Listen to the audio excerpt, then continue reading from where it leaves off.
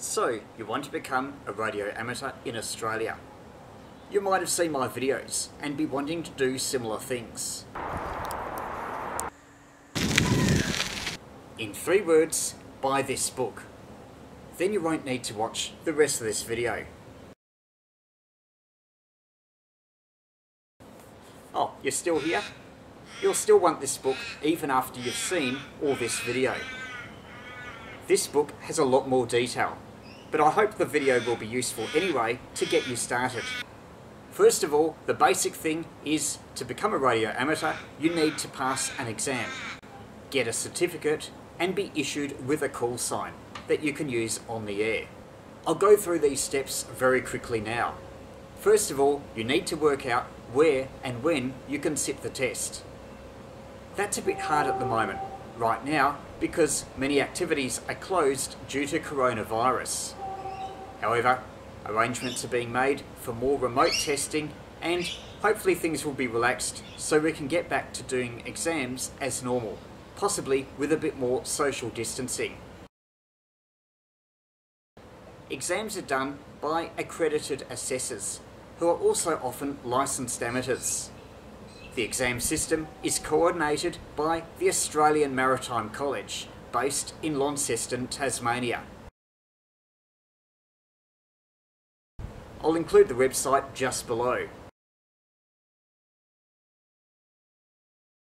To find out the assessor nearest you, you can either look up the list on the AMC website or possibly approach a local radio club to see if they know of any assessors, as many assessors are affiliated or members of the local clubs. There's 2 main places where you can get a list of radio clubs active in Australia. The first is the WIA website. I'll give you a link to that as well in the details below. There's also the Australian Maritime College. They have an Excel spreadsheet with a list of clubs and contact details. That has a total of 124 clubs listed, though the information is less comprehensive than on the WIA website. Another possibility is you could simply Google Radio Club for a location near you. That should get you straight to their website or possibly their social media pages. I've mentioned clubs because, apart from assessors, they also may run licensed training courses that may be helpful, particularly if you're doing the standard and advanced license tests. Speaking of that, there's 3 amateur license categories.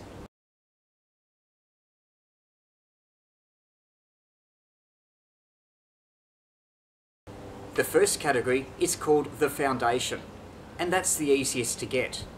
You don't need to do a lot of prior preparation, maybe a week or 2, though some people have done that in as short as a weekend. There's 2 tests associated with the Foundation assessment. These are open book assessments, so you don't need to memorise everything. But it's helpful if you know some of the stuff from prior reading, as that will prepare you much better than if you come in cold. The Foundation licence gives you low power amateur radio transmitting privileges on a small number of frequencies. You can use voice, Morse code and digital modes. And as well, you can build your own equipment and use whatever antennas you like. Got you in there. This is VK3YE. 4 Quebec Hotel.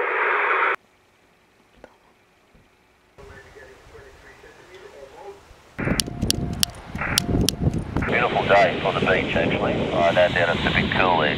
But great to work you handheld on the beach. That's the Foundation, and that's where most people start with. There's 2 main ways you can prepare for the Foundation. The first is with the WIA's Foundation License Guide. You can buy it via the WIA website. Secondly, there's the mobile phone app, produced by the Radio and Electronics School. I'll include a link to that below as well. I've mentioned the Australian Maritime College. That's the organisation that coordinates the amateur radio exam system. But there's also the ACMA, Australian Communication and Media Authority. They set the regulations, for instance, things like frequency allocations, power limits, what various amateur licence categories may do, and more.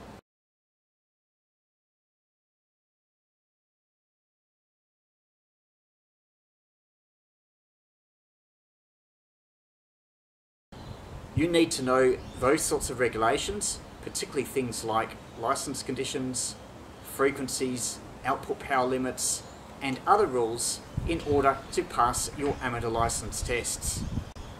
The knowledge required is very simple in the case of the foundation licence, and more detailed for the regulations paper that you need to complete for the standard and advanced licence tests.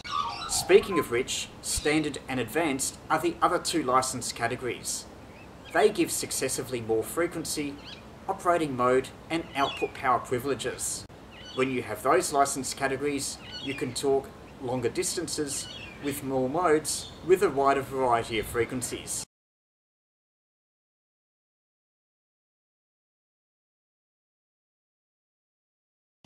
Once you've done a bit of prior reading, for instance, looking at the Foundation Guide or the mobile phone app for Foundation, and you want to arrange an exam, then it's time to go back to the AMC website.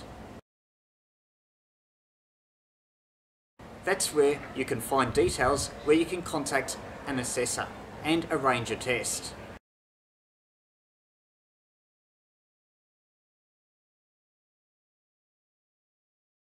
If you're a particularly long way away from an assessor, then you may be able to arrange a remote exam.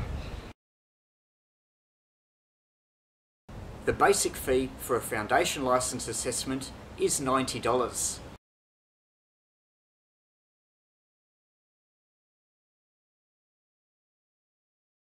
You've done the assessment. The next thing is the wait to hear back from when you've passed. The AMC doesn't give you much guidance on how long you can expect, but it could be worth asking your assessor to see what their experience has been. Hopefully you've passed, and then the next step is to get your certificate, again issued via the AMC. Once you've got a certificate qualifying you to be a radio amateur, the next stage is to get a call sign. Your call sign is also issued by the AMC.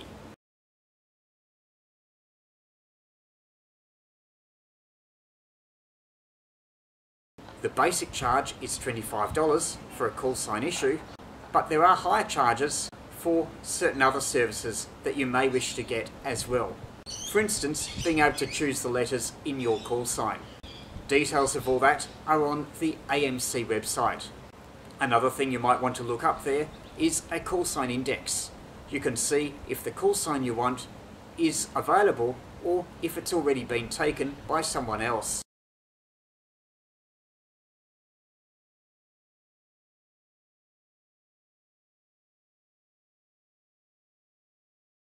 Once you've done all that, look yourself up on the ACMA website, check your details are correct, and then you can get on the air.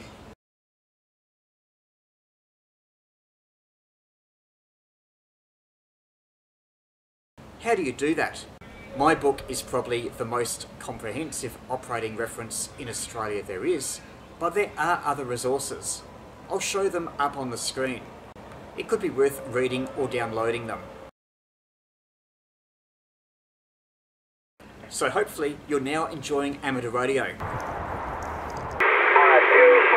2, number 2, number 4, number 6, number 2. About a 4 and 5, and every now and again you peak to 7, so it could drop you on your low power. If you like the idea of going for your standard or advanced license, then you'll need to do much more preparation than you did for the foundation. A good reference book is by Bertrand. It's called the Radio Theory Handbook, and you can buy it either as a paperback or as an ebook. don't be put off by its size. It is quite a thick book. That's just because the print in it is quite large. This book will get you up from foundation level to standard or advanced after a few months of study.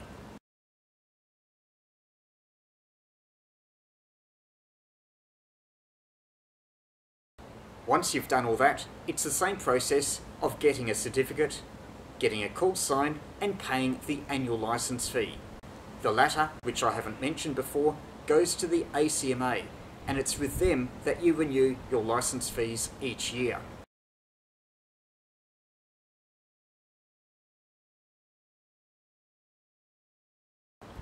That's been a quick run through of the process of becoming a radio amateur in Australia.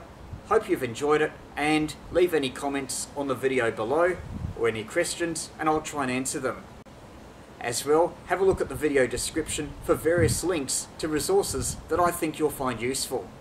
And of course, don't forget the Australian Ham Radio Handbook.